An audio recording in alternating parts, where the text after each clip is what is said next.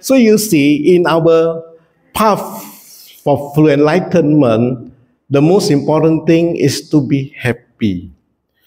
That's why in all the meditation retreats that I joined from Ajahn Brahm, actually he was the first person who taught me the meaning of meditation. When I was ordained in 1998, then I learned meditation from many teachers. We call it shopping. You know shopping or not? I also shop, you also shop lah. So you shop here, you shop there, you got no result. I attended retreats, I don't want to mention names. They asked me to do meditation 1 hour without teaching me the basic. Then walking 1 hour. I think most of you have also attended that sessions. So I walk 1 hour, I sit 1 hour. After all these things, I got back pain lah. Then you know I was a naughty monk also. Whenever there is a rest period or when the teacher is not looking, I sneak back to my bed and have a rest. Until the meditation teacher came and knocked at my door. Hey, go for interview lah. That was what I learned when I was young. Then I gave up meditation. In fact, I gave up Buddhism already because I said it was so tough on the life. Better, you know, maybe go back, become a layman, easier life. Then I met Ajahn Brahm in 2000, Mahindarama temple. At that time, he was not that fat lah. Huh? I think I met all of you already. And it was so nice. He said, meditation is something that makes you happy. And the first thing he told me that made my eyes open was, don't follow the timetable. You know why? Because I've been a victim of timetable. 1 hour walking, 1 hour sitting, 1 hour walking, 1 hour sitting. Then 5 o'clock only give you 1 hour break. That break you just have don't know what type of drink. The allowables were different. And after that you must wash your clothes, do everything within that 1 hour. Then 6 o'clock you must attend the lecture. And the lecture is not interesting lah. Do you know how the lecture was done? They opened one book. Then they thought, this is what the Buddha taught. At one time, when the Buddha was at Sravasti, at that time he met 500 arahants. I was looking at the teacher. After that, the translator came in and spoke in Mandarin or in Hokkien or whatever. Then I was just looking at the clock. Yo, so long, only 5 minutes pass.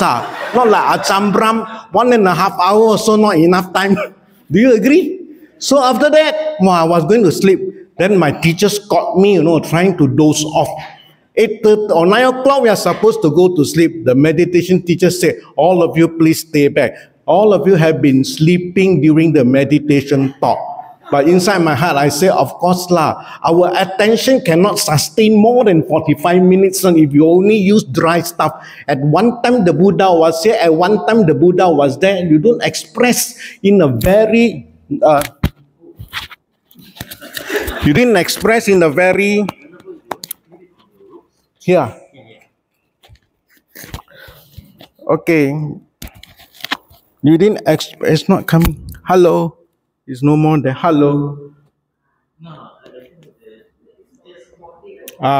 Sorry, this is too hi-fi.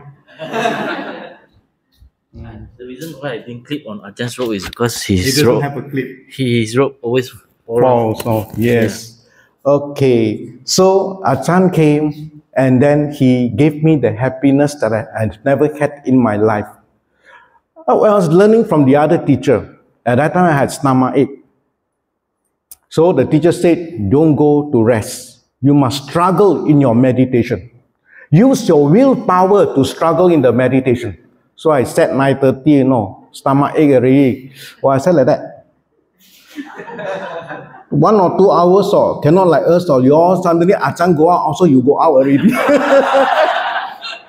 Agree? So I cannot walk like that. Then until 11 o'clock for lunch I have to go out. That time stomach very pain. So when I told Ajahn, I said, Ajahn, I've been to an earlier teacher who taught me that you must struggle in meditation. You must use willpower in meditation. Then I said, I was at that struggling, my back so pain, my stomach so pain. Ajahn gives one very nice word. He said, if I were the Buddha, you know what I would do, Kaisi? I would take you up from your meditation seat, lead it up to your room, and let you have a good rest. This is what the teacher taught. That's why I remain with him until today. One teacher is enough. One who can show me the path, who give me the happiness of stillness, peace, calmness. And don't rush for anything. Be simple. Keep it simple. 3 words. Every time I ask Ajahn, 20 years I know Ajahn. But I know that I don't go and kacau him for the interview. Like, all of you kacau him so long already, what for I go and kacau interview already or not? First 2 years, I kacau him. Like, sorry, I have to use Penang language. I got Ajahn's permission already. He said, use the local language. Because in the Arana Vibhanga Sutta, it is stated that you must use the local language. So I use the Penang language. And most of you are from Penang, right? Gachuki. Penang. So I learned from Ajahn. Ajahn taught me very simple thing. He said, keep it simple. You know how I tap Ajahn during my 23 years? I know Ajahn and our MC. I think she knows me. I always sit at the one corner, the Mahindarama there one. Okay, I think you've seen me there, very small guy, now getting fatter also. Sitting there in the corner.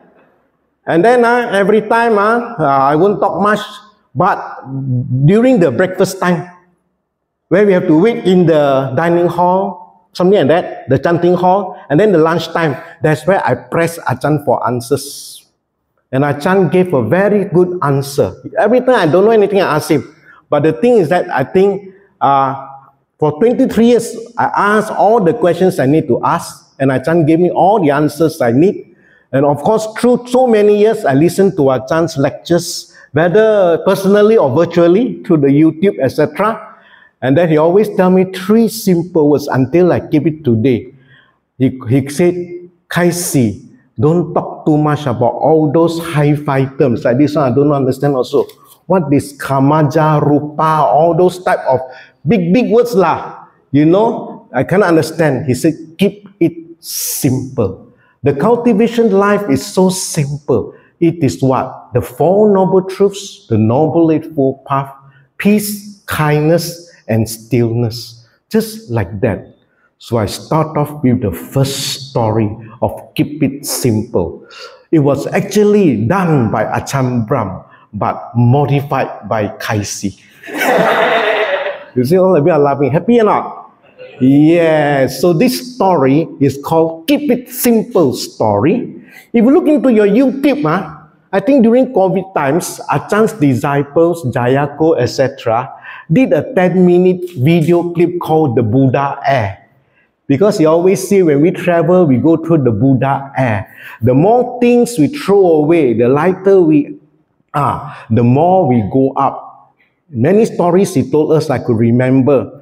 So I invented this one. I call this the Buddhist Titanic ship. Because he talked about air, I talk about ship. How to keep things simple. There was the professor.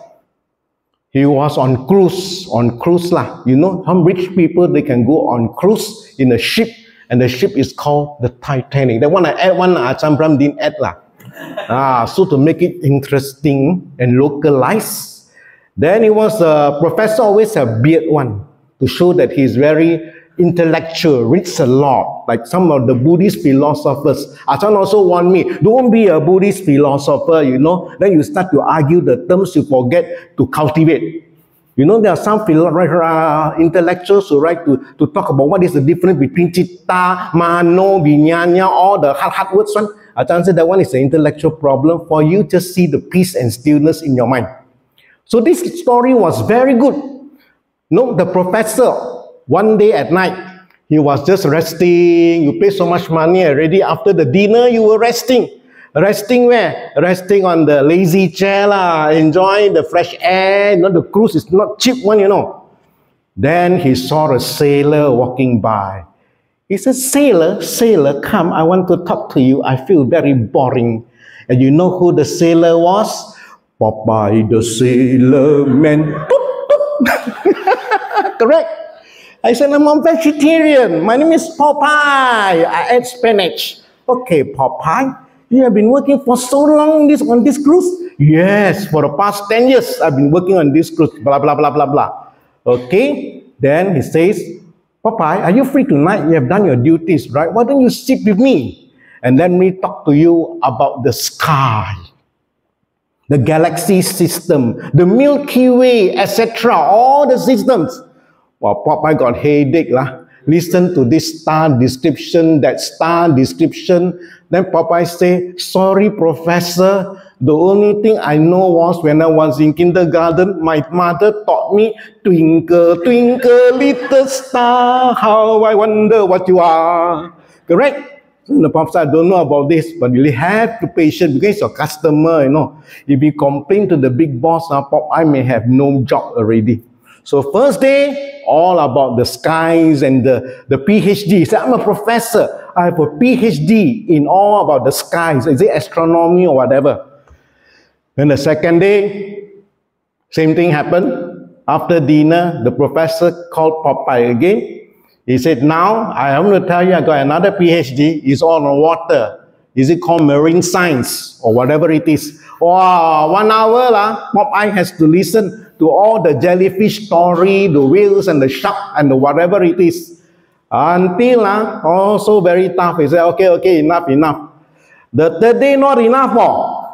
He has to listen to the geography already. The history of hurricanes, how the wind blow, how tsunami come about, cyclone, how many temperature, the speed, all these kind of things.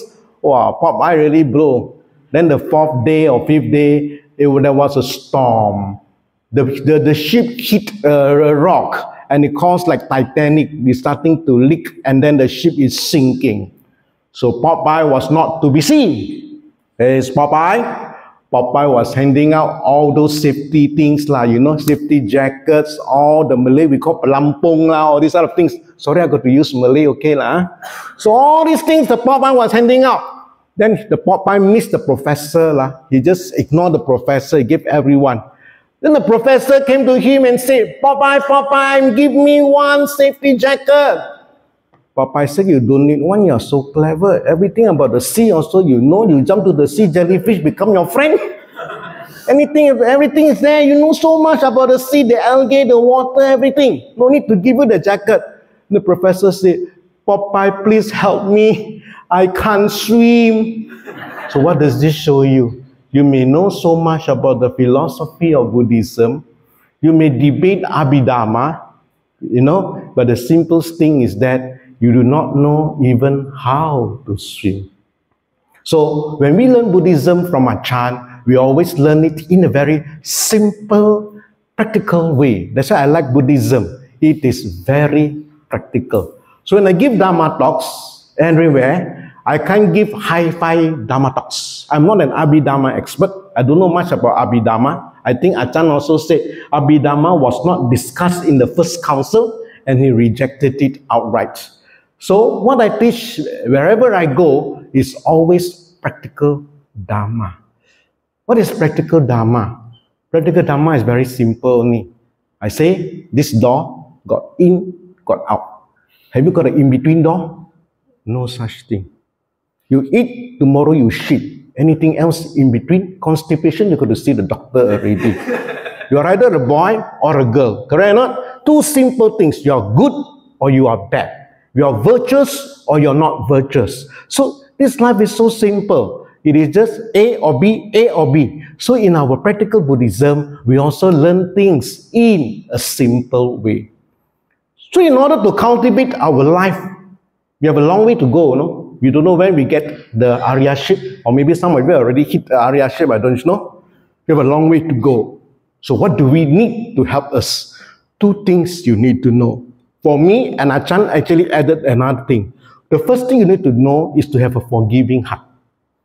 This long path, the Noble Eightfold Path, starts with a forgiving heart. Forgive yourself every day. Your body, speech, and mind, all the things that you do. Tonight, before you go to sleep, forgive yourself.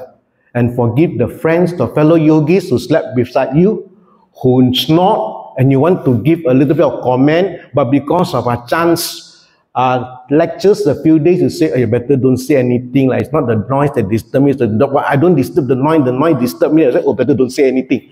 But maybe inside your heart, there is the fume coming up. You every day also snore one, why like that one?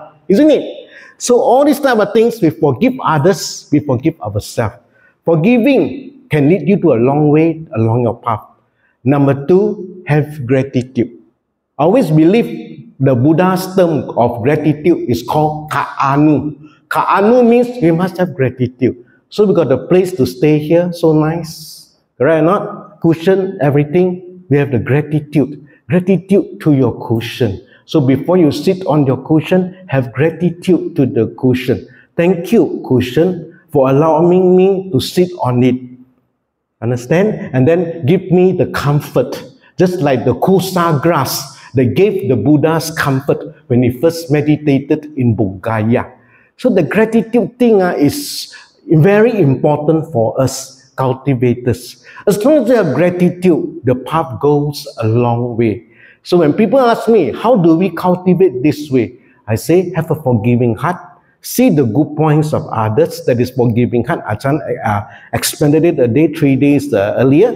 And most important thing, I think we must have gratitude. So when we are morning time for us monk, we have a gratitude. We are born botak. Very gratitude. We are now sons of the Buddha.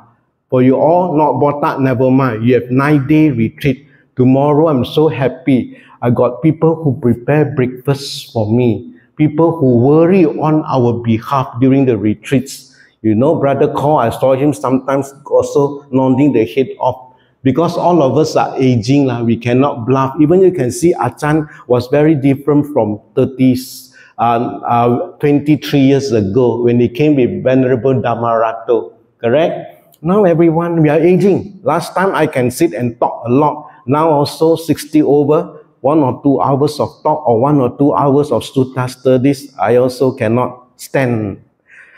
So with gratitude, you work a long way. So that's why this question, I don't know what the questions are today. If I can answer it, I answer it. If I can't answer it, I let Ajahn answer it.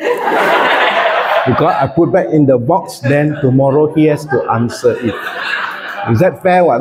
That's why I feel comfortable talking to you, because my teacher is still around here.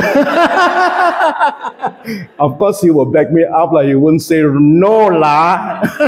Correct or not? So don't worry, tomorrow if I can't answer it, he will answer it. So my answers to questions will be limited to what I know. And remember, I will tell you one thing, if I don't know, I tell you I don't know. I don't want to lie to people. If I say this is not in my area, I'm not good in it, you have to ask Ajahn. Because sometimes your questions are not meditation questions. Your questions are taken from the difficult books in like Visuddhimagga, the path of purification. Then you ask, Ajahn, can you explain the meaning that how to reach Nirodha Samapatti? Well, that one is very hi-fi one. You know what I mean? I think the person who has experienced that was that monk who stayed 8 days and did not talk to anyone on the retreat. Remember, the first day of the retreat, he slept through or meditated through until the 8th day he opened the eyes. And everybody says, sadhu, sadhu, sadhu. They say it's a good living example. These type of people may have experienced the Nirodha Samapatti. So if you were to ask me, I wouldn't know what it is. I know that everything stopped. Like what Ajahn said yesterday, I stopped. Angulimala, have you stopped? So the word stop is the key word, but how to get that real stopping point? That one you must ask the meditators who can sit long and who can see everything step by step. So difficult ones, I have to admit, I don't know. I don't want to give you book answer. Book answer, you just tell me, Sifu, I Google, I got already. Okay? So be frank, that's the best. Dear Ajahn Brahm, thank you for making Buddhism fun. Does it become an issue for Buddhists to follow, practice, pay homage to Buddhism, Taoism, etc.? Now, it means that if you are a Buddhist, remember one thing. A person is called a Buddhist is not by labeling. A person is called a Buddhist even if you do not fill in the form. You know the form? You have to fill in the form. Sometimes when I was young, when I was just following Buddhism in the grandmother's cultural way, Cipuapai Angkong, Cipuapai Hut. You know what I mean? I think most of us are like that, right? Cultural Buddhism. And then when the teacher gives you the form, name, nationality, agama, religion, I scratch my head and put Buddhist. But do I really know Buddhism? I don't think I know. It's only when we have been exposed to the teachings of the Buddha in the Nikayas, the four Nikayas, that we really know the word of the Buddha Vachana. So prior to that, we are still bound by our culture. So many of you may write the word, I'm a Buddhist, but when I ask you, when you are asked to talk about Buddhism, I think you will talk more of cultural Buddhism or Taoism, half a bit. So you're asking me, what is actually a Buddhist? A Buddhist is one person who did not need to write and fill up the form that he is a Buddhist. A Buddhist is one person who follows the Noble Eightfold Path. You call your Buddhist. No need to tell people you are a Buddhist. No need to advertise that you're a Buddhist. As long as you write down, as long as you tell yourself, I follow the Noble Eightfold Path. So, whether you write or you don't write, you follow the Noble Eightfold Path, you are already considered a real Buddhist. Because in the Mahaparinibbana Sutta, the Buddha mentioned one very important thing. He says, for anyone who practices the Noble Eightfold Path correctly, 100%, all the marks 100%, right view, right motivation, right all this action, right speech, right livelihood, and Samma Samadhi, right stillness until the end, the Buddha say we will still see Arahants. So many of you say, Sifu, very hard to find Arahant today. Very hard to find Arya today. No lah, easy to find because the Noble Eightfold Path is still complete. The word of the Buddha, we call it the Buddha Vachana, through the four Nikayas are still there. Today no exhibition. Last time they would put all the four Nikayas there for sale. So as long as the word of the Buddha is still there, the Noble Eightfold Path is clearly explained and clearly practiced by any individual, whether you are a male or female, you have the right, the ability to enter the path.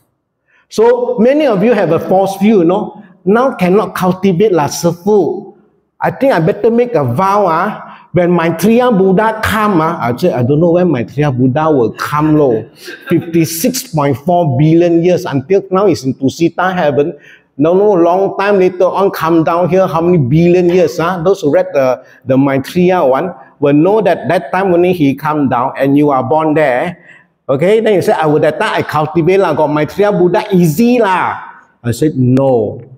Many of you make a wrong adhitan. Some of you say, I want to make a vow to be born in Maitreya time. I mean, somewhere made this vow. Then I can learn directly from Maitreya lah. All of us are 6:30 a bit lah. The word of the Buddha is the best. You see, Ajahn always point back. The teacher is the best. Teacher one is the Buddha. So I want to wait until Maitreya Buddha.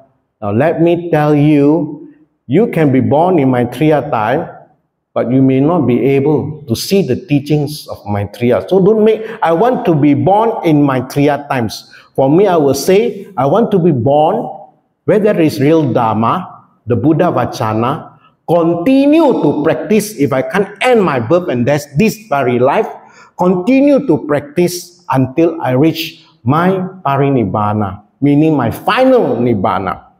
Now I'll tell you a story. This story is a very funny story.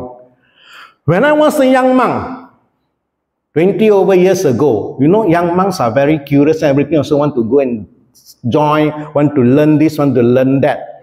So there was one lady, she got psychic powers, so-called psychic powers. Then she looked at me, I was just a young monk, wow, look at me, wow, you're a monk? I said, yes, I'm just a Udin. He said, wow, you are very lucky lah. I said, wow, very lucky. What is so lucky about me? You were born in India during Buddha's time lah. Oh, I was so happy. I said, wow, she could look at my past life and said I was born in the Buddha's time, in Buddha's time in India, I looked so happy. Wow, elated they call it. But the next moment I was downtrodden. You know why? Because she said, but you were a dog tied near the tree near Bodhgaya. I was a dog tied to a tree near Bodhgaya. I said, how to get the Dharma like this? Get what I mean? Just like I said, many people say, I want to be born in Maitreya's time. Then when you are born in Maitreya's time, you were in the Ganges River, bathing yourself, not getting not have the affinity to meet the Buddha.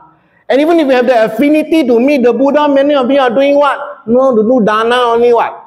The Buddha come, then like what Ajahn Brahm always say, like Ananda, always go home empty-handed compared to the other monks. You know why? Because Ananda was so handsome. One of the most handsome disciples of the Buddha was Ananda. He was so handsome that every time when he went for dana, all the ladies same one are attracted to the monks one, right? The ladies can cook, the monks the males do not cook. So the ladies, when they kneel down, like what you do when you do dana, when the monk goes for his pindachara, arms round, wow, all the monks come already, like, So Ananda was walking, all the ladies kneel down. Wow, they can compare Ananda to other monks.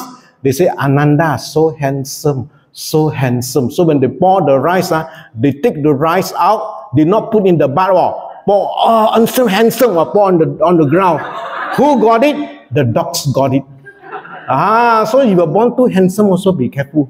This is what we have. So that is why, if you are born and just get dana only, can you get dharma from the teacher? No. I want is to be born where the teacher is around, and the teacher can give me direct teachings. The Buddha Vachana of the Buddha is very powerful. No person has the Buddha Vachana of a Sammasambuddha.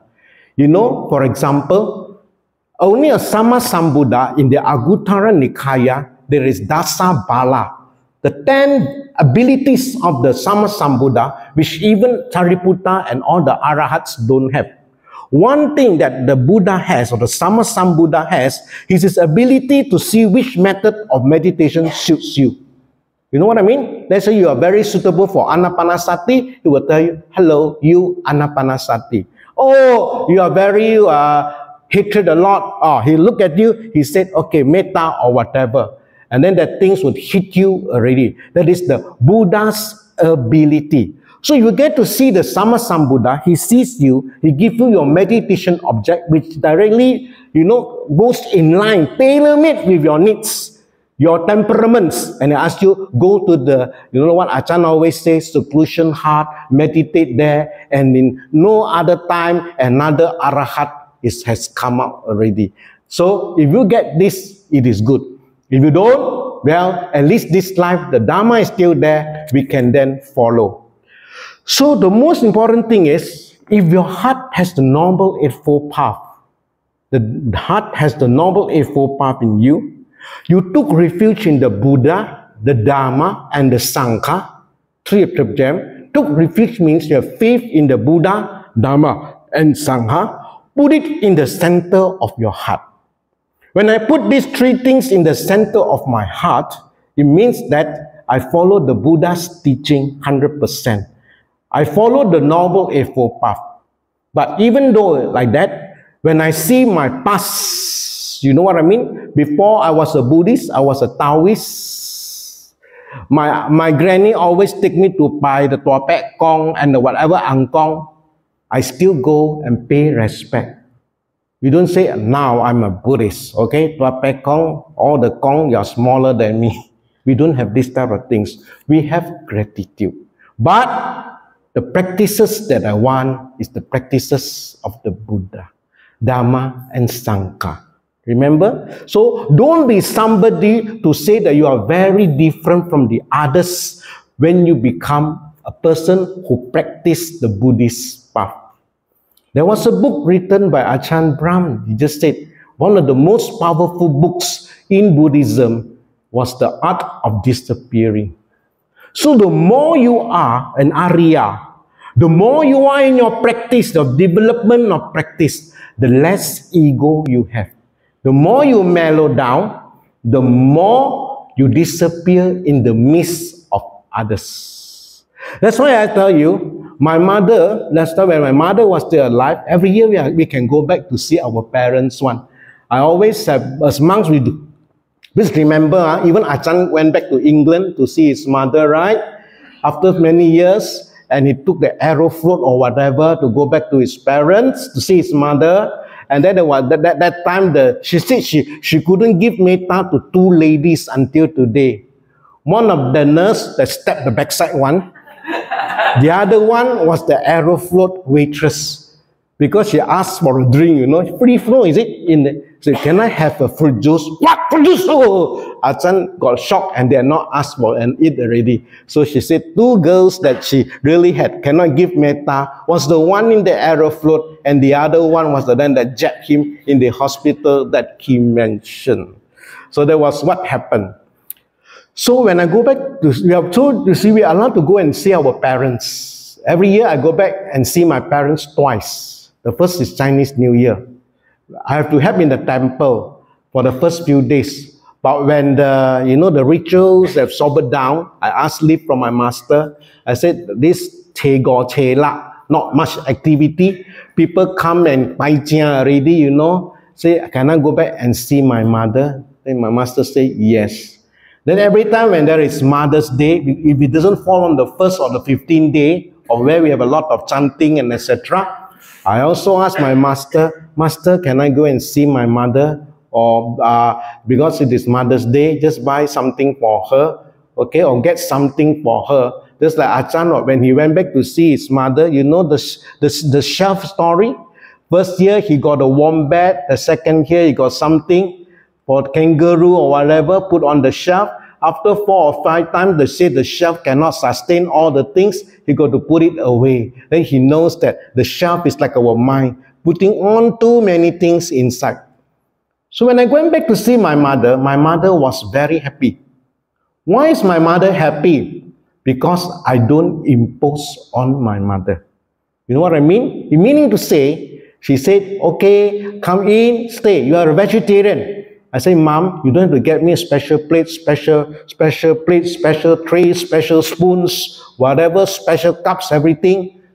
Then you have to cook for me, buy a new frying pan, a new rice cooker, new slow cooker. I said, don't worry all this. Just cook like what you do. But of course, cook for me, then you cook for your family lah. So like, for example, I eat chai sim lah, because vegetarian must eat chai sim, but so my mother would cook for me the chai sim with the mushroom, carrot, etc. She would cook for me, break out already. Then the same chai sim inside, right? He would put all the meat and everything, like eggs or whatever, put inside, then the whole family eat. Then I was not fussy. I never said I want to sit in a special place. I say, let me sit in the same table, but the corner, I don't want to, disturb you all. So that's why my mother always welcomed me. Then during New Year, a lot of shows, right? My mother see the show, I never say, I'm here, this today, you better switch off the TV. Respect a bit. I never say that. You go and see your show, okay? Now, I see show, but I don't see 100%. Sometimes the reason why I just follow like that, why? Because I know that I want to inject Dharma. I cannot change my parents' Dharma one. I think all of you also have the same experience. It's very difficult to teach your loved ones Dharma. My mother won't accept me. Still call me my name, And my name is Ahi. Always call me Ahi. Never call me Sifu one. To her, you are still her son. I think Ajahn Brahm also got the same experience. So to talk Dharma, you can't say, Mom, please sit down now. I talk to you about what I'm talking to you now. Right view? Cannot.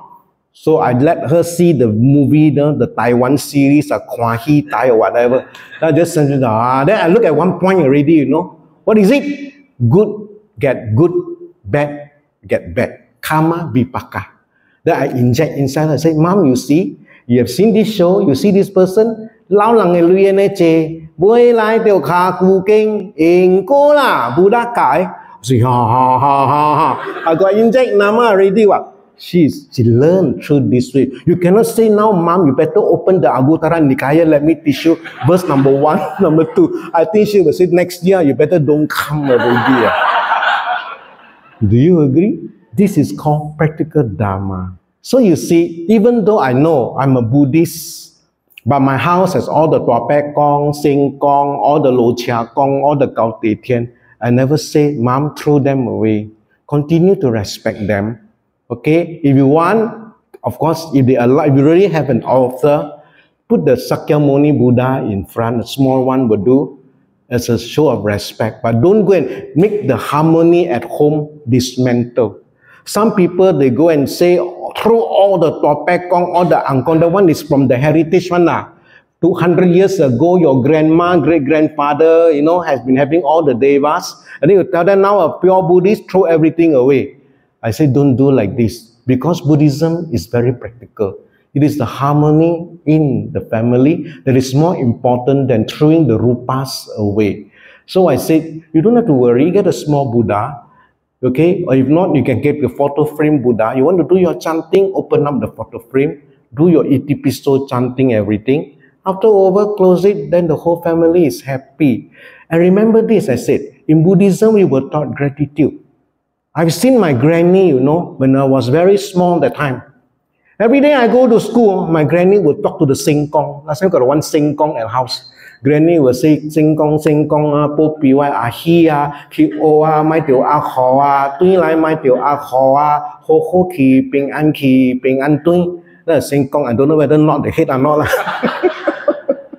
The next day, when I have exams, that's what most of you, your kids are doing.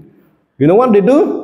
Singkong, wai kia tha form 5 SPM na ikan ni biko bahasa Malaysia. Jadi singkong cami si bahasa Malaysia. Ma cai biko English jitam kika gotiam pai sa biko mathematics satiam kika sitiam puan. Jadi si objective ya ABC. Jadi mesti objective ya sia yo. Singkong tolong po piwai kia iki kala wi tha min kia tolong hoi ki kala hoi kia ya pe lap a chap in lap a kala. So I was thinking for 15 years and 18 years, my granny has been talking to the singkong. And maybe the devas do bless you. Because remember in the Buddha, there were 2 suttas that say, devas, do your job. If the people give offerings of fruits and everything to you, Mahaparinibbana Sutta. Another one is called the Ratana Sutta. If the devas, you have to do your job, there's no such thing as free lunch. If they have disrespects to you, you please take care of them. So that's why until today, when I see all those devas, I still anjali, showing respects. That's what Ajahn said. You have to respect. The devas could help you with the tiffin, give you food, give you everything. Like there was a very well-known monk, I don't mention the name, he always says, that he respected every day. He would even go and say, hello morning, all the devas. Because he says, whenever you have a temple project, there will always be obstacles, hindrances. By respecting the devas of the area, asking the devas for the blessings, maybe the obstacles can be reduced. So we always believe in the power of devas, the power of unseen beings. So respect is there, the courtesy is there, but refuge inside still the Buddha, Dharma and Sangha. This is what I practice in Buddhism. So even my granny, after they took refuge in the Buddha, Dharma, Sangha, they want to go and pray or say go instead there. But remember, when you're free, learn a bit of Buddhism. Learn a bit of right view. Take care of your body, speech, and mind. So slowly we learn the Buddhist path. What is death? How should we approach it with dignity? Should we be afraid of it? Everybody has to die. That's why I said to all of you, maybe it's the first time you are hearing from me. For those of you who have heard my lectures before, I said, I asked them, who created you? Oh, they got blown already. I don't know who created me. I say, father, mother lah, farmer. We have a farmer here. Federal Agricultural Marketing Authority. Last time we studied geography. So it's a farmer lah. But I said, but your parents did something very wrong. I said, what? Well, I was thinking about Dharma or whatever, karma. He said, I always tell people, you are worse than a piece of bread. A bread, roti. Look, I see kwe roti. Roti expiry date. Expiry date. Do you agree? All the bread did you buy? Organic bread or whatever. Even the Milo or whatever allowables that you are eating in the evening. You see there's an expiry date. But does your father, mother dare to chop the expiry date for you? Nobody dares to chop the expiry date for you. So it means anytime you are born, anytime you can go. So be prepared to see this. So that's why there was a medical coroner. Ajahn Brahm missed this joke. I think I just say very fast. A medical coroner means a medical examiner like Dr. Quincy. Last time when we were young, we watched the movie called Dr. Quincy, medical examiner. He was sick. Why was he sick? Because every time when he was asked to write a medical report, autopsy, cut the body already, what is the cause of death? He always put there birth. What is the cause of death? He never say heart attack lah, cancer lah, or old age lah, blah blah blah blah. No, he put there birth. So he got sick because that is the basic answer. You are born, you die already. But we don't know when you die. So that's why I always respect the English people, those who taught me English. They say the moment you are born, you are called old already. Do you agree? A 1-day-old baby, 2-day-old baby. I haven't seen in the dictionary they use 1-day young baby. Not chat lah. So maybe you should coin the word like kindfulness lah. Ajahn Brahm coined the word kindfulness. So maybe you could try 1-day young baby. No. It is telling you the moment you are born, the moment you are ready to die. So you must face death happily. How to face death happily? Ajahn say, always have a bright mind. You know our mind, actually now you close your eyes, you know your mind very well already. Your mind takes you to where you are going to be born. Your citta, your nama. We only have two things. One is called the nama, the other one is called the rupa. So when you die, your rupa is there. Your nama comes up, the four aggregates nama. You know your perception, your consciousness, your sankara, you know all these, the four things lah. Vinyanya, sankara, sanya, you know all these four things. So the four things that you have will always go on one, like Ajahn said, streams of consciousness. So if you have a bright mind every day, when you die, you always go up.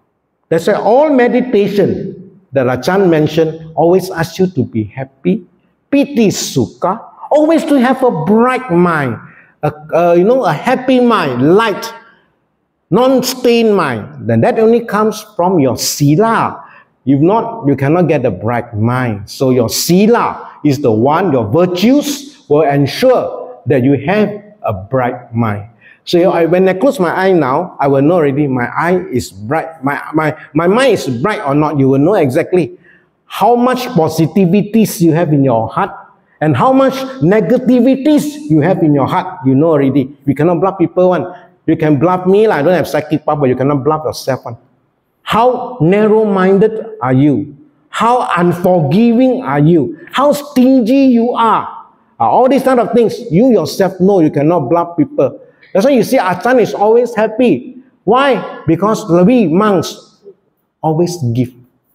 When we give, we feel so happy. You smile, I smile, everybody smile. Tonight you sleep also happy already. So when I smile, I laugh, I meditated, I got a bright mind. My precepts are good, I got the bright mind. So anytime I die, never mind lah, die lah. Bright mind gives me good rebirth. Can be in the heavens, or maybe in the human realm at least. Because I do keep my 5 precepts. I do 10 wholesome conducts. This is my insurance policy guarantee. So one can understand? Okay, so that's why we are not afraid of death. But in Anguttara Nikaya 184, you can key in and find out there are 4 things that we are afraid of death. Now, let me tell you this. 4 things that you're always afraid of death. Number 1, unfinished job. All of us are sure got unfinished job one. Do you agree? Like today I die, I will think tomorrow, I cannot leave you in chanting already. You miss Ajahn Brahm one more day already. Correct or not? Retreat not over, why die? Something like that. There's always unfinished job. How many have no plans for 2024? I think some of you have plans 2024. Someone keep telling me, I feel so guilty. You are taking people to Perth 2024. I was thinking, that is a plan. A plan that tells you want to live in future. A plan that tells you always have done something if you die, unfinished job. You see? So you must have the wisdom to see all jobs that are done should be finished by that day. So the first thing that pulls us down from a happy rebirth, making us, have a very sad heart, a very heavy heart and dark mind, is because, number one, we are afraid of our unfinished jobs. Number one. Debt regrets. That's why you must forgive yourself. Until today, many people I meet as a monk, they have a lot of debt regrets. Sufu, you're going to die already. I went to see, I'm a counselor. Monks have to be free counselors. So monks have to do everything. That's why I say, monks are called touch and go. You know touch and go? No cek mati also you call monk. Mati pun cari monk. Die also you call me. Birth also you call me. So we monks are called touch and go. So before you die, I always go and see that if I'm last time I was free, I could go and help many people. Now I'm not so free already, but sees the affinity. So the auntie will hold my hand. Like you hold, you want to die already. You want to hold my hand. Supu. I say, yes. What happened? I'm very sad. I want to die already. Supu, I can't let go of many things.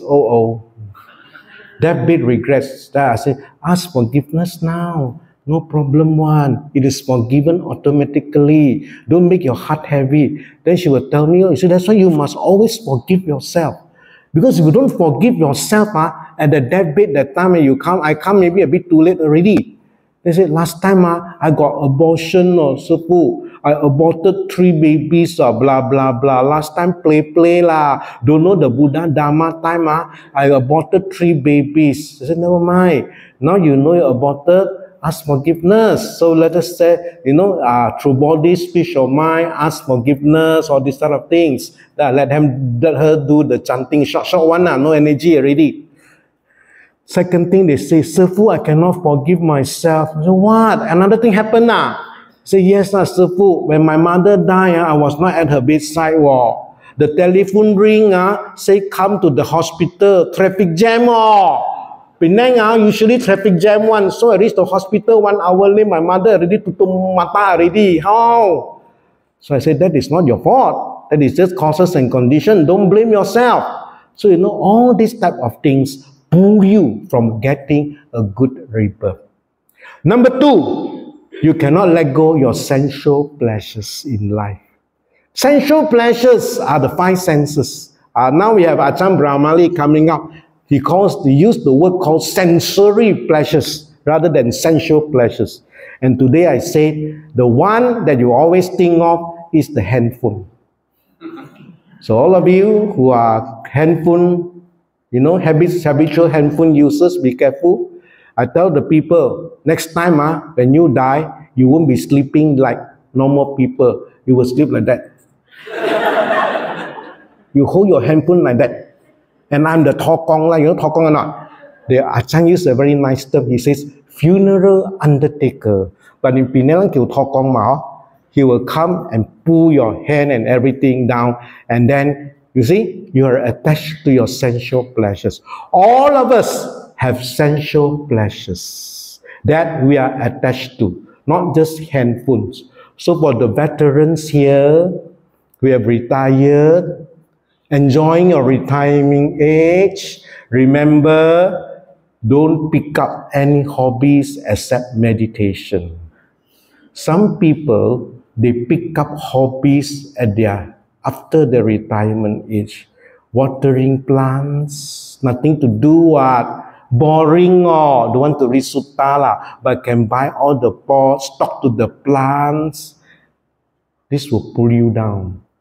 Play antiques, buy all the antiques. Got money This will also make you, the vision come out like the nimitta. Hello, coming to die, antique miss you nobody tomorrow water the plant, down already. So don't have, death proximate. We call it death proximate habits. This will pull you down. These are the sensual pleasures that pull you down. Number 3, what is your problem? The third problem is you don't know where to go. When you die, you don't know where to go. So you better make sure you know where you want to go. You know what I mean? Okay? You close your eyes, you will know already where you are. Most of you, I think, we're born in heavens lah. At least number 1 or number 2 heaven, and or the human world. I don't think you want to be a ghost, you want to be an animal, you want to be a hell realm being, right or not? At least 3. I also hope to be there. And if I can get into jhanas, very good jhanas, habitually, then perhaps one day I can get to the Brahma world, and all these sort of things can happen. So most of you will be somewhere in the Tusita heaven, Tavatimsa heaven, Chatu Maharajika heaven. Okay? So you must remember, you must make, I would say the best is you get Nibbana lah, full arahatship. But it is quite difficult. So at least you know, I'm not that bad, 50-something mark, okay one. Okay? When I die, with my 5 precepts, 10 wholesome conducts, some meditation powers, sila, I come for retreats, maybe I get the first and second heaven. Now, in the sutta called Sumana Sutta, it says that there are 3 types of devas in the heavens. In the heavens, there are 3 types of devas. The first deva is called a non-Buddhist deva. They also do Buddhist work, but they don't believe in dana, ayuvano, sukam, balam, all these other things. We are calling them a non-Buddhist deva. Now, if you go up to the heaven, you are called a Buddhist deva. A Buddhist deva outshines the other devas because you have your dana, sila, and bhavana. Outshines them means you, wow, your shirt, everything very lustrous and everything. Number 1. Now, the third type of deva is called the Arya deva. Those who have become sotapannas, they will go to the first or second heaven, or the sakadagamis, first and second heaven, because when they die, they didn't enter into jhanas. If you die, you don't enter into jhanas, you will be in the heaven already. That's like our Anatta Pindika, Tusita heaven, Kim Bimbisara, first heaven as a yaka. So you go there, okay, I'm an Arya deva. Like Sakka Deva Raja, our Tingkong is now an Arya, a Sotapan, hoping to be a Anagami at the end of his renewed existence life. So there are 3 types of devas. And then if you are these Buddhist devas and the Arya devas, there is a special hall for you, Fatang, where you can continue to cultivate. So don't always say, you go to Deva Ram, mati la, 500 wife, kama, mati la, cham la, hawa. Make a wish. If I go to Deva Ram and be reborn, I want to go to the Sudharma hall where I will meet the Arya devas and the Buddhist devas and continue to meditate like them. You can always Google this afterwards, Sudharma hall. Then at least you feel that, like that worth it low. If I die, there is still chance for me to continue to meditate and cultivate. If not, all of you have the wrong perception. Now going to heaven means 500 wives come already. Then you say, forget everything already. No, you must have the place and season. So you are doubtful of where you are going. So don't be doubtful of where you want to go. You must know your path. The best is still final enlightenment, fully enlightenment. But if you cannot, at least you know, well, not bad, I will be somewhere here. I have confidence in the Buddha's teachings that will lead me there. Okay? Now, 4th one is, you always think you don't qualify. Like Ajahn say, you all qualify for jhanas, you all qualify for nimittas, you all qualify for all the happiness that you can have, but you all say, I'm not qualified lah. Like I said just now, last time I do abortion before, now how can nimitta come to me? I was a bad mother before, not filial piety, blah, blah, blah. So you miss your chance. So that is called, you think you are not qualified. So that's why if you do things like that, then when you die, I call you a Gandhava. Meaning to say you will be roaming and wandering in samsara. You look at the suttas, we have been roaming and wandering in samsara because we do not know where we want to go. So how do you die with dignity? With a pure mind, with my precepts, and I always forgive myself and forgive others. So nowadays, many of my people who know me, they copycat. I teach them one thing. Before you die, your grandmother going to pass away, kneel down in front of grandmother, ask him or ask her or whoever it is, forgive you. Grandma, please forgive me. All these years I've been your grandchild. Or your mother, Mom, please forgive me. All these years I've made by body, speech, or mind that I have done anything wrong to you. Please forgive me. They are still around. You know, they can still hear. Ajahn say what? The last organ to go off is the ear.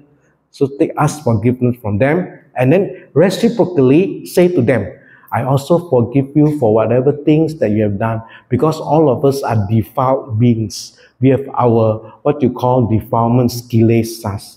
Please do that. And for those of you say, my mother already passed away, oh, how are you? Now only you tell me. She have told me 10 years ago, now so late already. 10 years already. Never mind. When you go and pray, you know, Penang people, Chinese ritual, always non-stop praying one. Do you agree? Now, that's why I got tongue check. Yesterday or the day before, I think some of you may have told your wife or whatever, tongue check, khi xin chú pa quý pa ma khi tao lụi khi pa ma chơi kia gà chơi cả mà con xin chào cái lại pa gì của Do you agree? So these kind of things, you have all these things. So you're going to meet your tablet or your collaborum, go there, ask forgiveness. It's still not too late. Mom, today I learned Dharma already. I got a little bit of right view. Ask forgiveness from you. In case a body, speech, and mind, okay, if you're still around, please forgive me. Or anything that you feel that your heart is burdened, very heavy, say sorry to the picture or to the tablet. It is still not too late. Always remember this. That's why I say forgiveness is very important. So that goes the first question. In this world, do we suffer from random event that is not result of our karma? Yes. So we have random events. So meaning to say, sometimes not everything is due to karma.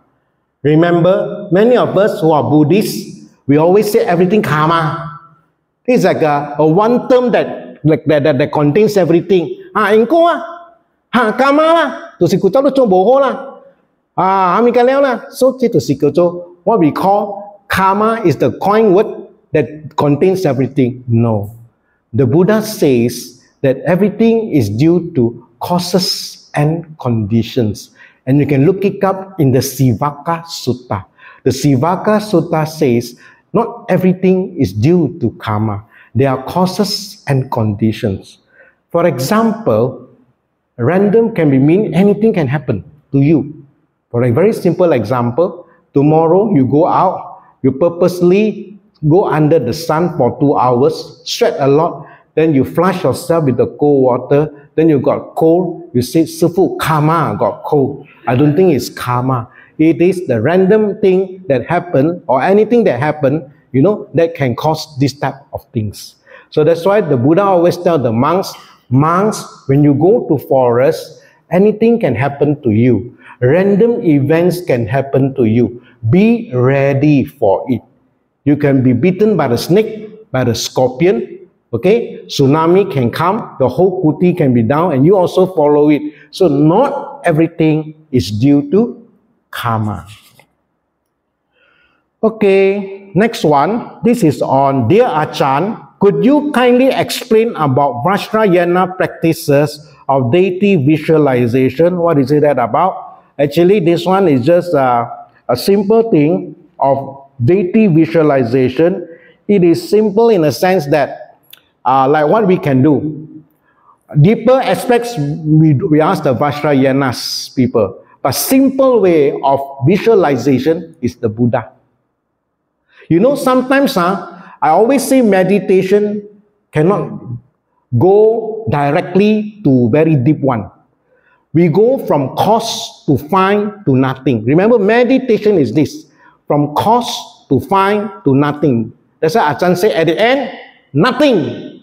But you can't reach nothing directly. You have to go from, for example, ground floor, park your car, ground floor, come here, press the lift, come here, fourth floor, meditate. You need to go from outside, inside, then to our meditation center. Remember, cause to find to nothing. That's why Ajahn taught us body scanning. He didn't say go to the mind directly. Why did he use body scanning? Because the body is rough, it's coarse. I can press my leg, my eyes, everything is coarse. What? Can see? Coarse, ready for it, warm up first. Fine. Then only nothing. So, this is why sometimes if you cannot get, you still not, just come up from work, not stable yet, then you want something lah. Of course, the best is parimuka, meaning you know why you are not stable, because you still think of a job, but you still cannot do the body scanning, or you still cannot do the, no inspiration come out, no piti sukha. So you always see the Buddha. So it's good to see the Buddha, the white Buddha statue. And then every morning we chanted Itipiso. Itipiso God means the 9 virtues of the Buddha. Don't just chant. Know the meaning. Reflect on the meaning. So, you see, Buddha, Bhagava, Arahata, Sambuddha, Vijja, Charana, a person full of wisdom. Charana means the way he carries himself. You see, you respect already. He wouldn't do things hideously. Means in front show you I'm a good monk, behind I'm a bad monk. So the charana, the conduct of the good monks are shown directly. And the teacher of God. Just by reflecting on the virtues of the Buddha. So time like this, for Shrayana, they can reflect on the virtues of the particular bodhisattva or whatever. Still got virtues one. Whatever it is, like Kuan Yin, people say it's compassion. It reflects compassion. That's why many people say, Sifu, I want to pray Kuan Yin, pray Kuan Yin, pray Kuan Yin. I say, don't just pray to Kuan Yin. Be another Kuan Yin. Do you agree? Be a person who is compassionate. Compassionate is what? Brahma Vihara. You need your metta, karuna, mudita, and your upeka that comes at the end. So metta, karuna, mudita, upeka. This is a reflection of what you must bring out. Rather than just keep praying, tolong, then you won't get anything. One important thing is to emulate them, the virtues of the Buddha. So once you get inspired by the virtues of the Buddha, you can meditate already. That's why I have sutta classes. Why do I conduct sutta classes? Because I want to inspire them to meditate. Every time when I meditate, I'm not as good as Ajahn Brahm, but I try to inspire myself. I think of my Lord Buddha. You know that when the Buddha walked from Bodh Gaya to Sravasti, where Ajahn say he wept so many times one. Nowadays we all very homey lah. Got aeroplane, is it? Pew, Bodh Gaya, stop at Sravasti. I think we take a plane. But Buddha, he has an option. If he wants to use his psychic power, he gets to it very fast. If he says, I don't want to use my psychic power, I have to walk. Barefooted lah.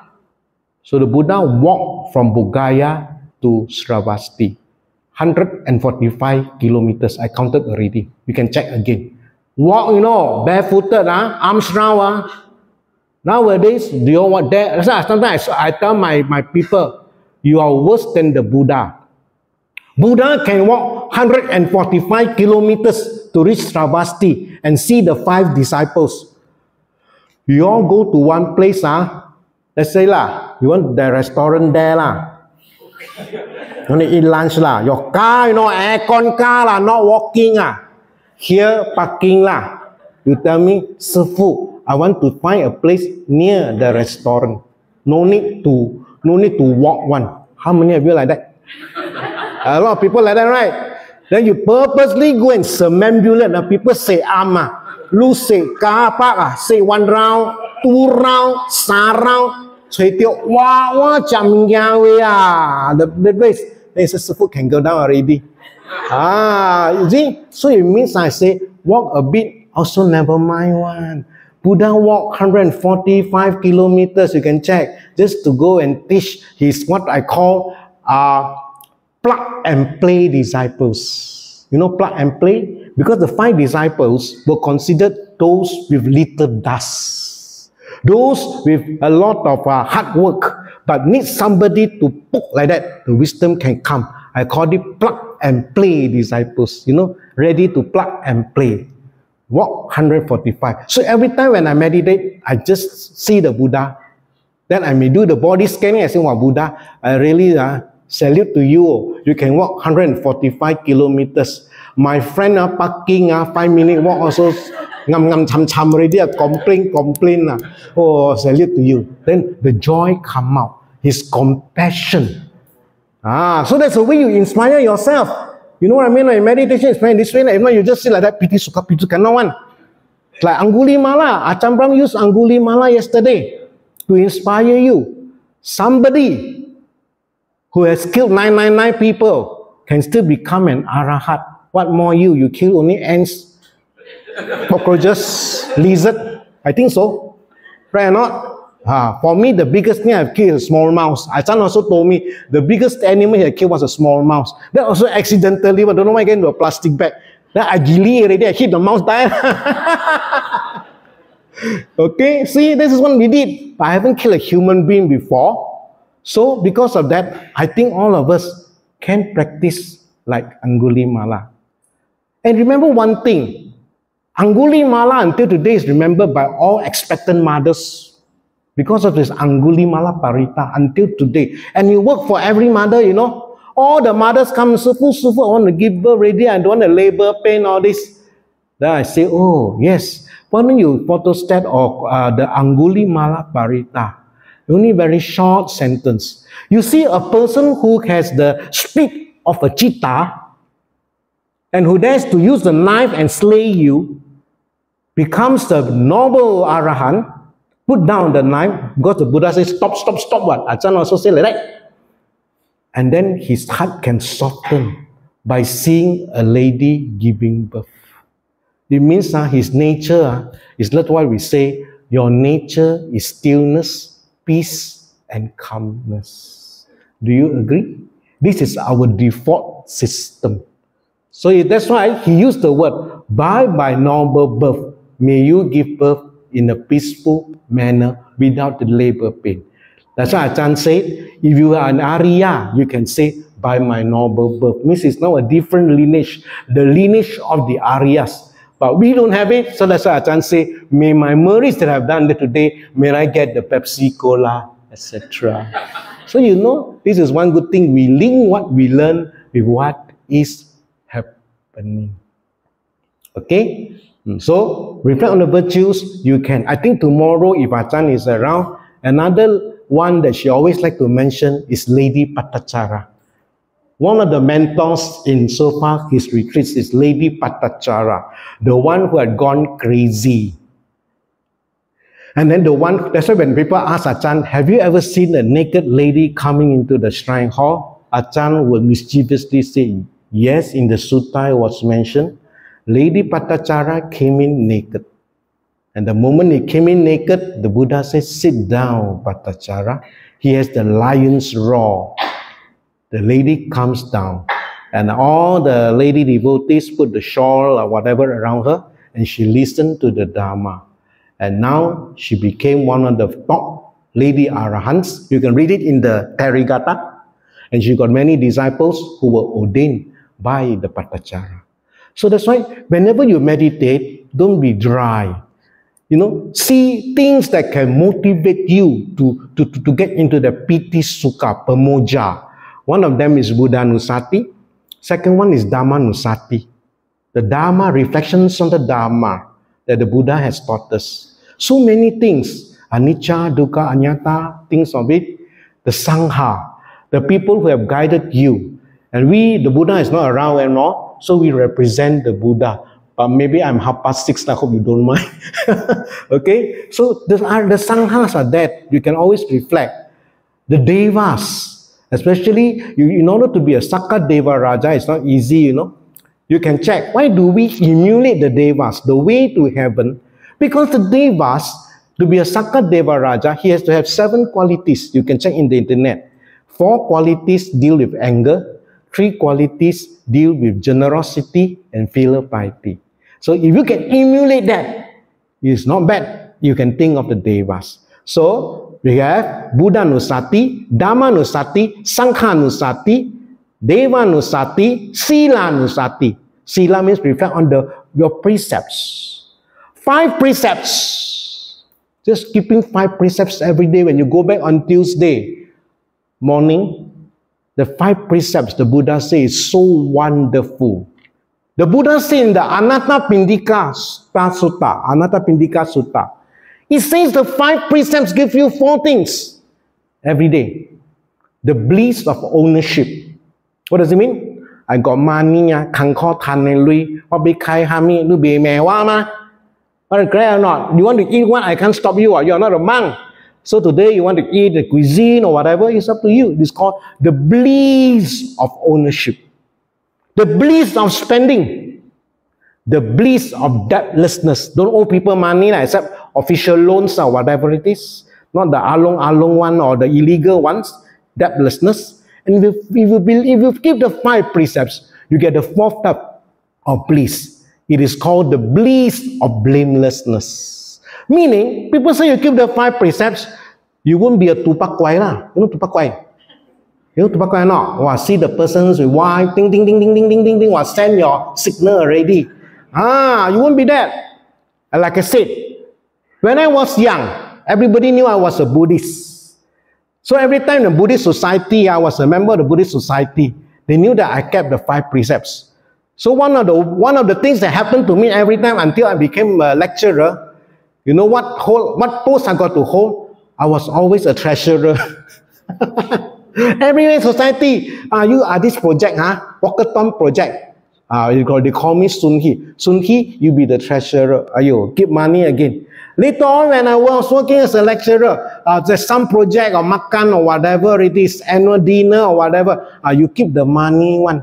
So you say, got to take care of the money. Why? Because they say, you are a Buddhist, you won't steal the money, you won't lie and misuse the money, you won't misappropriate the money. So that's why you see we have all the boxes, they really write down what is to be used for what. So this is the beauty of 5 precepts when you go back. But the beauty of 5 precepts cannot beat another beauty of 8 precepts. Your 8 precepts is many times better, 1,000 times, 100,000 times better than the 5 precepts. Because you have an extra bliss. The Buddha calls it the bliss of renunciation. Nekama Sukha, Pati Nisaga Sutta. Nekama Sukha means what? You renounce your daily habits. Your usual habits, like you have in our home we are like king and princess lah. Do you agree? You have your own little bedroom. Even in your bedroom you put refrigerator also can. You got a TV in front of you. You can eat popcorn while you are watching the TV. You are the boss in your home. Your favorite pillow, your favorite teddy bear to hold. Then aircon, sleep, nobody sleep beside you. You got maybe a kakak to even tomorrow take care of your breakfast needs, etc. Nowadays, everybody is well pampered. That's why you don't know your own defilements, our own habitual tendencies. We are creatures of habits, our daily habits. You can have money, layman got money, can go to restaurant already. Correct or not? That's why I always tell when I talk Dharma talk in PBA, my aunties and uncles like to listen to my Dharma talk. Because we were the oldies. We go to the kopitiam. Kopi o chiao. I don't know how much now lah, among already. Last time was 40 cents, 60 cents. Last time when we were young, 40 cents, 60 cents. Kopi o chiao. And the fan also, dung, dung, dung, we never complain one. You look up at the fan, very dusty one. Don't know, once a year only clean. Do you agree? But we enjoy the kopi o. Now the children come. I haven't seen they want kopi o. They want Starbucks, all the bucks coming in, the coffee beans, etc. And then the moment they go to restaurant, now the mother complained to me, Sifu. I said, you pamper your child. I said, now my children are very difficult already. Last time we all got a chance to eat at the kopitiam. Economic rice, very happy already. If how to say birthday celebration got chucha, happy already. Correct or not? So now my children the moment you say tomorrow your birthday, daddy want to take you there and eat, the first thing you ask, got aircon Agree or not? Second thing you ask, got Wi-Fi 2 things only. So we monks have to know what is happening around the world, because if not our Dharma talk become out of date. So we need to know that we are all creatures of our habits. Buddha called it the vasana. So you have to be careful. If you go for renunciation, like your 8 precepts, you have to sleep with everybody, share the toilet, no more attached toilet. You have to eat whatever is given. The only thing is because of health reasons, you can tell the organizer, I'm suffering from this particular disease, so maybe can I not take this particular dish? If not, everything you must eat. That's like us monks. You know, I told people, I only have one soup. My soup is called OSA, one sapu all. Do you agree? Not like you all. Sometimes you all go to the bathroom, you bring a basket one. I see all the toothpaste, I don't know what it is lah. I take one bar of soap, semua sapu. That's why my soap is special brand one. One sapu all. Yours many sapu all. Agree? So this is why renunciation is so important.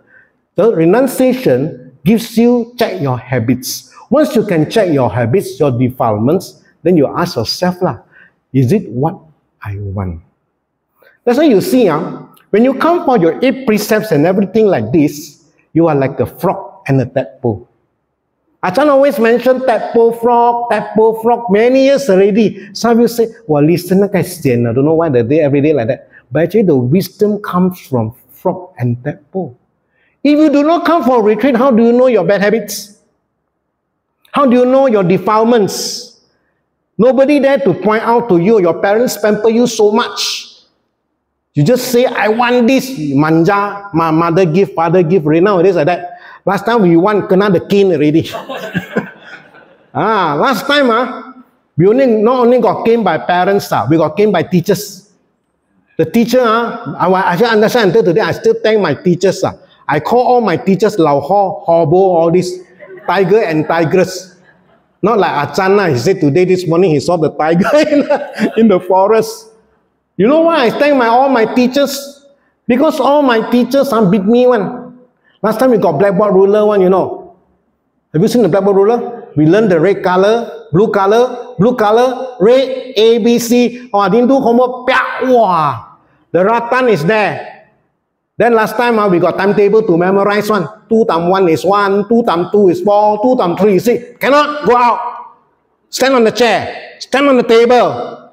Like you malu only. Correct or not? Now we learn a lot from the teachers. Now you suddenly go and touch a student, the mother come already.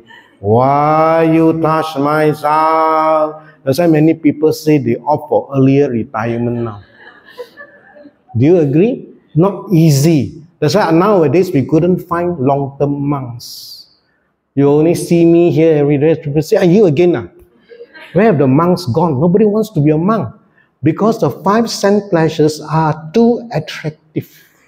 The pleasures of the world are so attractive. You want to be short-term, one can. So I asked Ajahn, Ajahn, why don't you do short-term ordination, for monks and nuns in Penang? He said, I don't believe in all of these. All of these are called Mickey Mouse ordination. Do you agree? I learned it during the week. After that, I forget already. I teach you all the Vinaya, Samanera, you must know the 10 precepts and the 75 dukkhatas. After you go back, then forget everything already. So I wasted my breath. So that's why I said, I don't believe in Mickey Mouse ordination. Ajahn has his wisdom. Last time he taught me Buddhism. Then he said one thing to me. Do you know who is the first Walt Disney producer? Walt Disney producer cartoons are Donald Duck and Mickey Mouse. Then we say Walt Disney producer, don't know what is his name . He said wrong. The Buddha was the first Walt Disney producer. How come? The Buddha talk about Jataka tales, monkey can talk, frogs can talk. So the first Walt Disney producer is always the Buddha. Then when we're free, he will talk to me like this . I see, who is the first astronaut in this world? Then we talk about what? Gary Gagarin, all this type of thing. I don't know already, the Russian and so on, 1969. He said, no, the first astronaut is a Buddhist astronaut. He's an Arahant. He's called Rohitisa. Find it out in your Nikayas. So we Buddhists have all the first things in life. Okay, so remember, one thing that can always bring us down if we don't have the bliss of renunciation on Nikama Sukha is your creatures of habits. We are creatures of our habits. It's only through renunciation, the frog and the tadpole, you see your defilements. So when you see your defilements, the way to end our rebirth is to have revulsion. So that's what they say, Ajahn only taught jhana, never taught wisdom one. Many people classify Ajahn like this, only taught jhana number 1, never taught wisdom 1. How to get the wisdom? I always say, Ajahn, you should stress in your class. You should stress that frog and tadpole story can give you the wisdom. So I ask you, where is the wisdom coming from, Ajahn? He said, it comes from the absence of something. Do you agree? Absence. You see now, you don't have a 5 cent pleasures around. Correct? You are staying here, wear white, choice limited. Wake up times, everything different from your beautiful Sunday. Some of you wake up very late on Sundays. Do you agree? Yeah, you have a life here. So when you compare your life as a renunciant for these 8 or 9 days, compared with your easy mode life when you were a daily person, okay, that is where you see what is missing. That missing part is already the insight. That's why you always talk about stillness. You go for interview lah. You talk to him about insight, all this. Say, come on, sit more, be more still, be more peaceful, be more calm, be still, be still. You check and see. Every day he will talk about these 3 words. Because the more still you are, the more you see one thing. How our sankhara play on us. Sankharas means volition, our karma. We cannot tiam. Do you agree? That tells you your sankhara is not your control. It is causes and condition. With jhanas, it is able to stop. It means you ask yourself, do I prefer a restless mind or a stopping mind? It is you to decide what you want. So you see, daily when we wake up, we always have things that play on us. The Buddha say the body is playing on us. Rupa, must bath my body, rush to the toilet, okay? Like what he say, must SHIT. And now he tell you to look at the SHIT already. Correct? So he says, body is a problem. See your body as repulsive. So when I talk to people, I say, you must learn this thing. Your body is repulsive. Our body has 9 holes. You count and see how many holes? 9 holes, no more. The 9 holes are where all the outflows come out, and they are dirty outflows. That's why when I teach Dharma, I always say our body is like this, stinky rice. Chimpuya. Penang people know chimpuya. Last time when we were staying behind our house, we always have one cook one. We put all the yesterday dishes on chimpui. Then there's one uncle who will cycle to our place and correct all the chimpui. They say to feed the pigs don't know where. This is our body. That's why we all complain no water. This is called repulsive nature of the body. So when you come for a retreat, you learn, do you want this body again? Do you want this body that keeps seeking your attention every day? Do you agree? Jia, ching, pang. Jia, pe, pe, jia. Pang, mga, pe, pe, pang. Jilang, jilang, pang, teo. Sai, wo. So, eat, everybody merry, happy. But when you shit alone one. So this is the troublesome that the body is giving us. That's why Ajahn always mention. Why do I always mention that the body must disappear? The body must disappear. in your interviews, because the heaviness of your body, the burden that you carry on from day to day, suddenly stops there. You feel so light. That is why we always have the first thing, the disappearing body. The body is repulsive. The body is a foam or a bubble. It is fragile. It can disperse anytime. Ajahn Chah, if you look into the books that you take, when you take the books there, you must read one now. He says, our life, our body is just like a fragile cup. There is an invisible tear there. Okay? But one day it will crack. We don't know. The important thing is to take care of it. The emperor's 3 questions, but not to pamper your body. So the Dharma is there for you to see. Number 2, all feelings are suffering. The dana is suffering. You got positive feelings, negative feelings, all feelings. They make you suffer one. That's why we are slave of our feelings.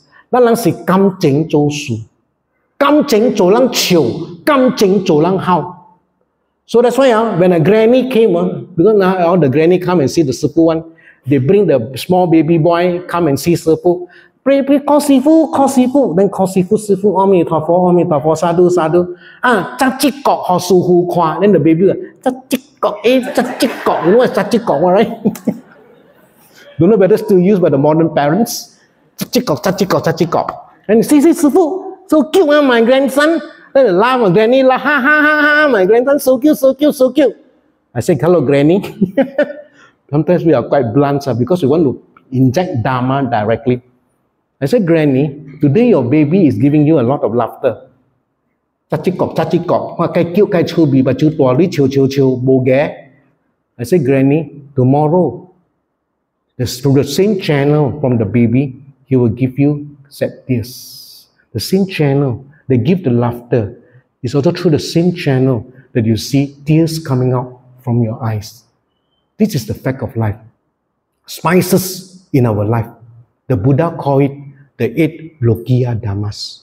So when a person asks me, in PBA, Sifu, hami sulang sem miali ane ko eka cheng o mai huan lo of course I will say that don't be reborn already is a better thing lah.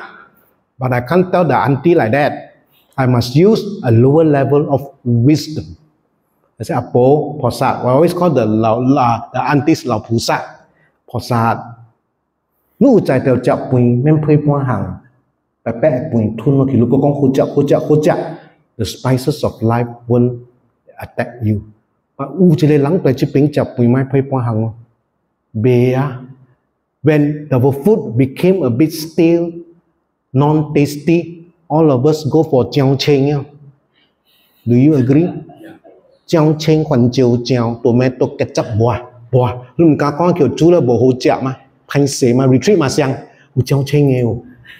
U huan jiao jiao eo. U tomato ketchup eo. Meaning we want to go for spices in our food.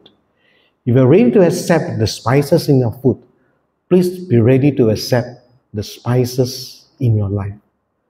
So to end this, I just add a bit of what Ajahn has taught now. You missed something. Remember he was talking to you about walking meditation? You have to walk here, go outside, everything. And one day when he was teaching us walking meditation, he always stressed one point. Because you know why? When I learn walking meditation, I walk zigzag one. I suddenly walk from here, nobody around. I go there already. Then like zigzag come back. Then Ajahn said to us, he never reprimand people one. He always say very good, very good. But during the lecture, he will say, he said, remember, if you go for walking meditation, you choose this route to walk. Let's say this path from where you sit to this path where our brother is. You walk that line. Don't go and cross the boundary of another person. The person can walk B, C, D, E, F. He said, when you walk from here, go to here, walk back. Then say, why Ajahn walk back? He said, this is the wisdom of walking meditation. A baby is born here. He goes from there. When he walks back, he's 80 years old. So he always told me the story of a small baby and a grandfather sitting side by side.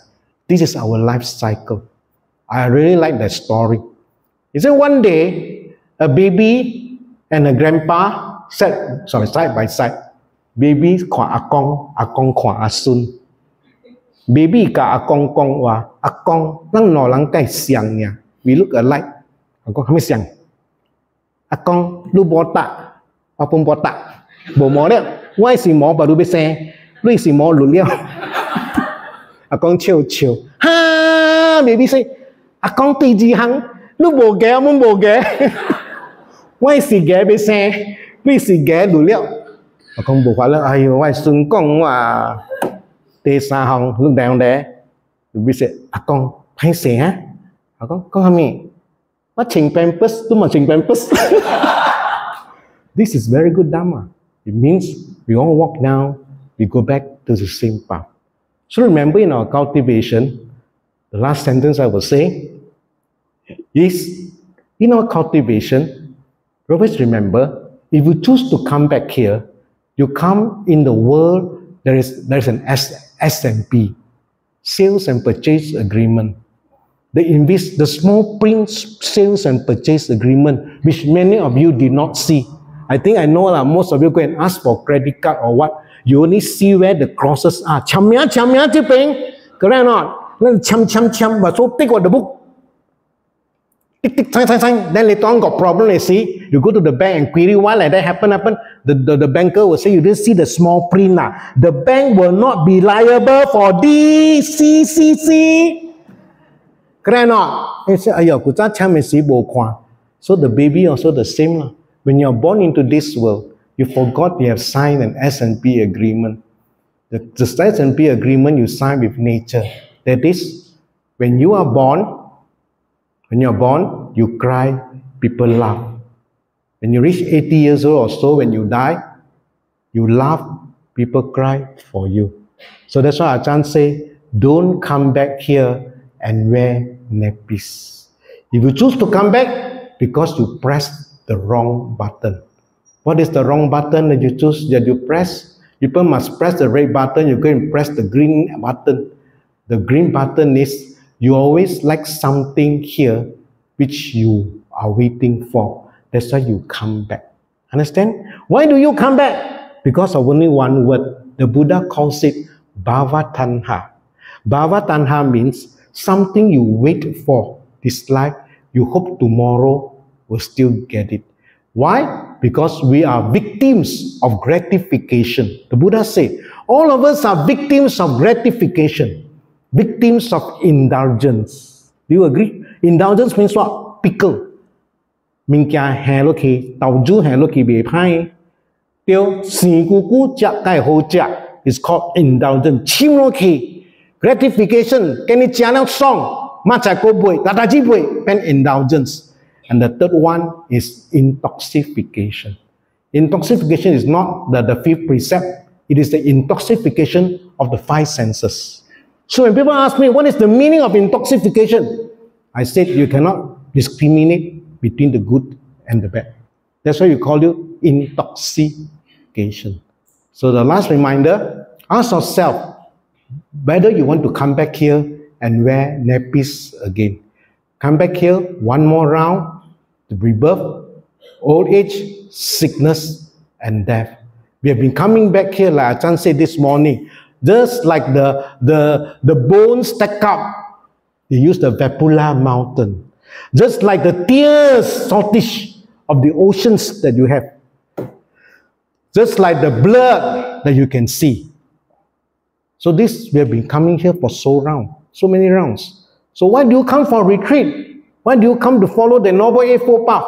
Because we hope to press the stop button. So may all of us successfully press the stop button. I need to stop now. I hope you enjoy the talk today. Sadhu, sadhu, sadhu. Awesome, awesome, awesome. Okay, good night everyone.